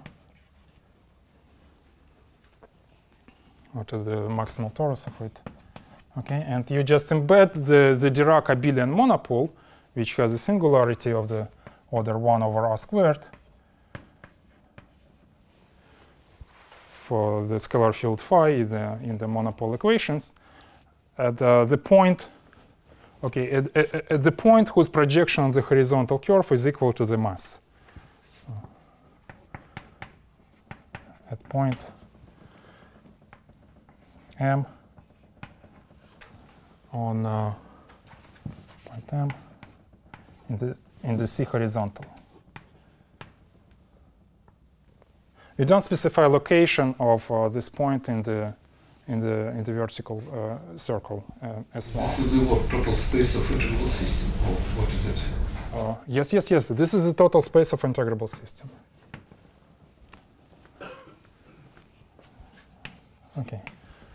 So the modular space of g-monopoles on S1 times CH with singularities of Dirac type, as I described. So they parameterized by masses and by the appropriate co-weights, depending on for which node this is a fundamental point. So this is the total space of integrable system corresponding to the theories with a finite quiver and a number of fundamental masses. Now let's look at this modular space in a holomorphic complex structure. Well, first of all, it's hyperKahler space. It's hyperKahler space because it's monopole equations. But we can look on it in one of complex structures, in the complex structure I, where it's a projection, where the projection to the base is I holomorphic. And in this complex structure I, one can describe the space as follows. So this actually was studied by, I mean, independently of this monopole construction, it was studied just per se as Hurtubise Markman system. So you can describe it as a modular space of G bundles on CH, and then you take group-valued Higgs-like field instead of Lie algebra, but in a group. So you consider meromorphic G-valued section. And moreover, you fix the singularity, the poles of this meromorphic G-valued section by this condition. So if you do that on a compact space, let's say if CH is elliptic curve, so that we don't have to specify anything on the boundary, then the dimension of this modular space is 2 rho. This is the Weil vector.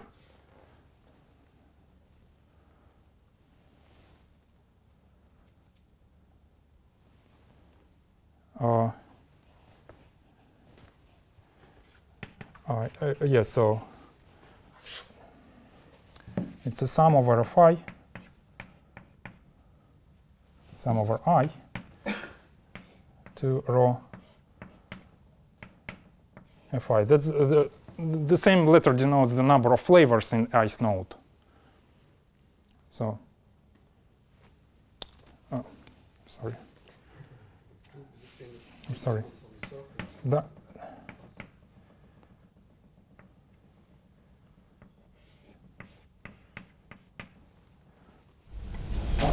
will be it's the same as G bundles on some surface. Or? Well, you need to be careful. It should be like G bundles on CH times C star with something what you do at those singular points which correspond to those singularities. Yes. Yes, but just in a perspective in the perspective of Hitchin system in complex structure I, this is just holomorphic G bundles on CH and the choice of meromorphic G valued section, which is group valued, which has poles of that type. And then it has a spectral curve construction and all that. So you can repeat everything what you do with the Hitchin system for this situation. Okay, and now quantization. So, well, yes. So let me talk about quantization for the other situation when the G bundles are correspond to affine quiver. Then you take just the G bundles on elliptic curve in vertical directions times horizontal one. So that's G bundles on EV times CH. With no insertions, yes. Yes, no insertions for gamma of affine type.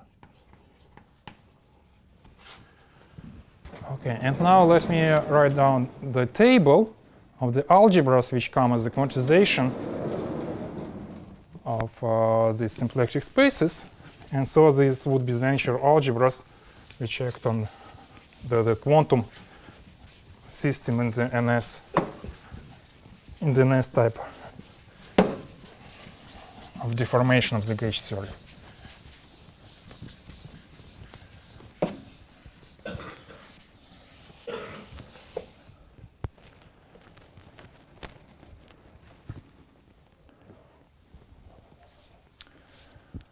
So the Poisson structures on this modular space of G bundles times meromorphic G valued section. Let's do that first case in monopoles. So CH, C vertical is C star. So the Poisson structure is of quadratic type. I mean quadratic type in the fibers. Is C star invariant. And on groups, since in the vertical direction we have this modular space taken value in a group element, this quadratic type Poisson structure was defined by Langlands, and then it later led to quantum groups. So namely, you on a group G, okay, so let's do this. So if G is a Lie algebra,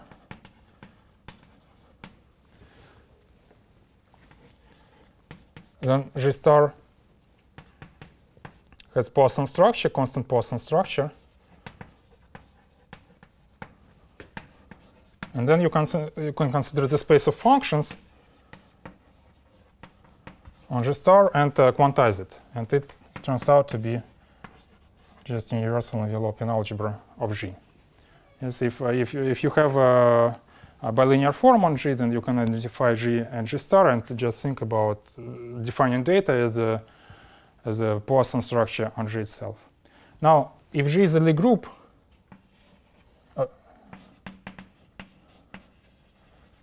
then if you repeat the same construction taken as a Poisson structure, the Langlands bracket,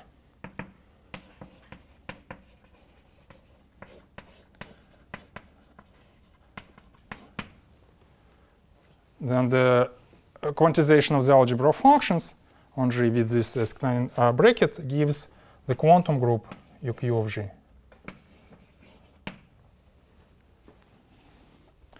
where G has no head, it's finite dimension. Now here we have something more. We have one extra loop, right? We have the horizontal curve, and we have the Higgs field, which is valued in the group itself. And so it's natural that the quantization of this space gives the following. It gives, when CH is C star, or elliptic curve, respectively, you obtain from the quantization the Yangian of G, UQ of G hat, or quantum elliptic group is parameter Q and tau of G.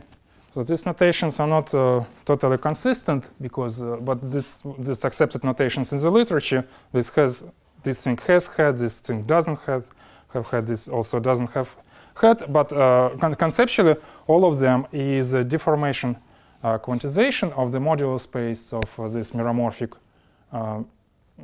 G-valued Higgs bundles on the curve C horizontal.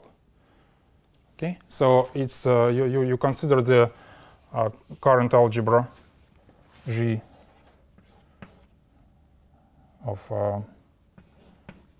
say horizontal, and apply deformation quantization to the space, and you get these groups. What is here? Yeah, consider formal function disk. Yeah. Yes. So in this case, this is the rational limit of this thing when the two punctures collide, and this is the limit of this thing when tau is sent to infinity. But the sense is like symmetric algebra of infinite dimensional space, like G, Laurent series. Yes. So here, this construction, when you have taken just Poisson Drake on the Lie group, produces UQ of G. Instead of Lie group, you take LG. Okay, so LG produces. Okay, so deformation quantization of LG produces one of those things, respectively. Well, depending on how you treat this loop, how you treat the spectral parameter. So it's just G in Xi, and depending whether you decide that Xi sits in C star, or elliptic curve, you get one of these quantum groups. Okay. Now, if C, okay, the second case, one instantons. So instantons can be thought also in this language. But instead of G-valued section, where G is finite dimensional Lie group, you think about G as a fine Lie group. So you lift it with one more loop, and correspondingly, here you end up with Yangian of G hat, UQ of G2 hats, and this thing I don't know. I haven't found it in literature. Maybe there would be some troubles to define elliptic quantum group of affine algebra, and the trouble can be traced back to this to the fact that the space on which we are trying to define this algebra, this space is a compact, is a product of two elliptic curves, and it's not quite clear what we are actually quantizing there. So this is, I would put as a question mark, but these algebras, they all are perfectly defined, and these are the algebras which act on the space of observables, so in the corresponding theories. Yeah, you mean in hyperbolic Katsundi algebra? No. Here. Where? Here? Yeah. No. This is what's called in English toroidal, quantum toroidal group. So in terms of Drinfeld,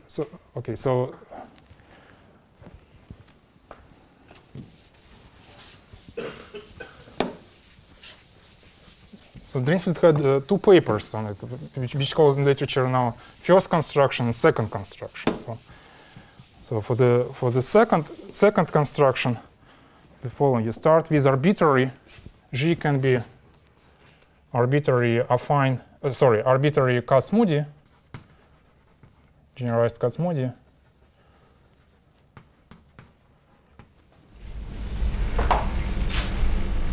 Want to make sense of G hat for such a G.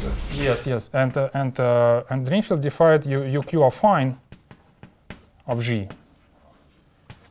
Yes. So if G is if G is affine Kac-Moody algebra, then common convention in the literature is to call this thing quantum toroidal algebra. And yes, so. And if G is a finite dimensional algebra, you recover. You recover UQ of G hat. Yes, you recover GQ of the hat. So maybe instead of these notations, I like more the following notation. So all that can be called as follows. You consider the the algebra of meromorphic functions which are valued in the group G. So you take G of the horizontal curve, and then do epsilon deformation of the universal enveloping algebra of this form. Parametric functions or form Laurent series at point.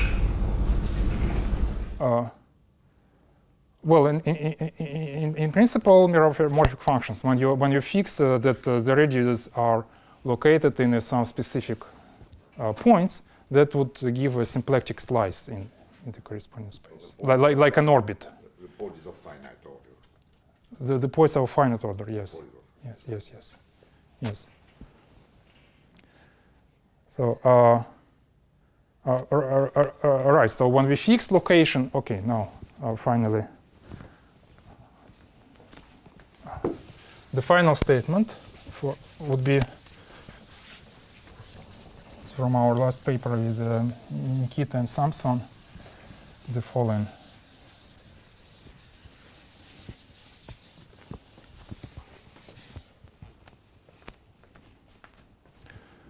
So for quivers of finite type,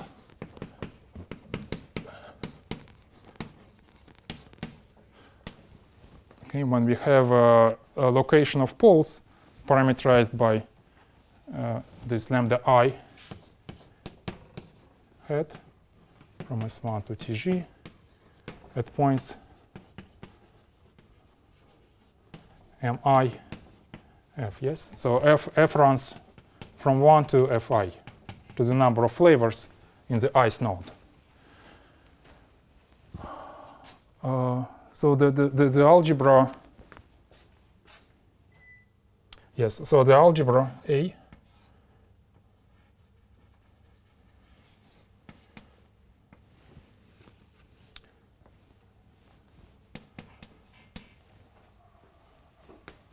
is a representation of that thing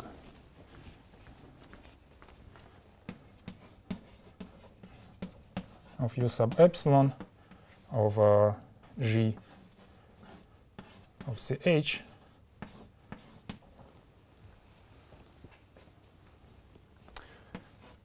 on a tensor product of what's called prefundamental modules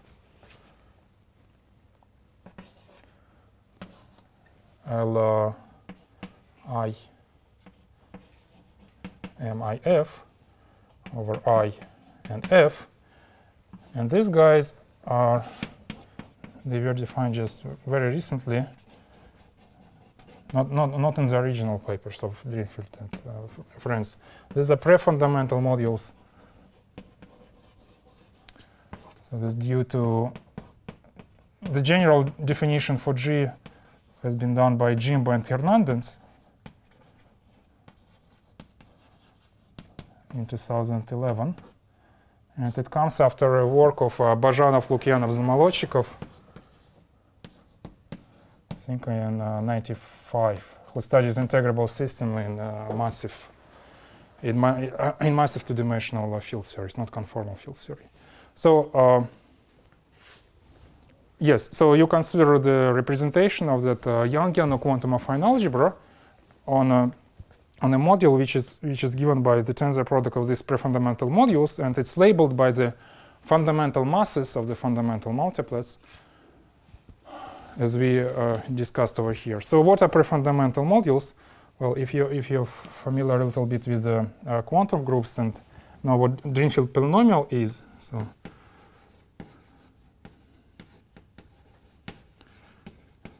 Drinfeld polynomial, so there are operators usually called psi. This is like a diagonal Cartan currents in the definition of quantum affine algebra, and at the highest weight of the fundamental module, so psi on highest weight in the case of fundamental modules acts by the ratio of pi of xi q to 1/2 divided by pi of xi q to -1/2. So that's the usual fundamental evaluation modules. The prefundamental modules have the highest weight of this the same generator psi I, given just by polynomial, by polynomial with one root, just by polynomial with one root, and the root is at the point in mi. So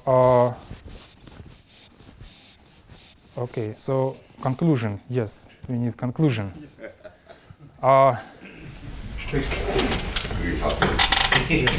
Well, yeah, I think maybe we should just go for tea, but the conclusion. Well, okay.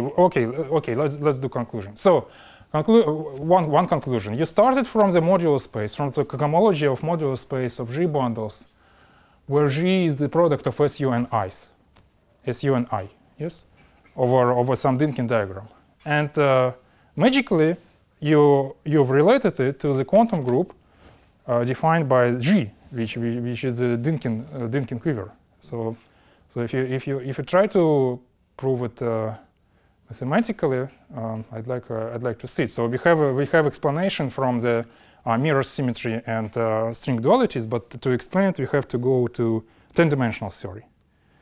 So how you go from the, how do you see the action of this quantum affine group defined by the AD type on the modular space of bundles of SU and I bundles on C2?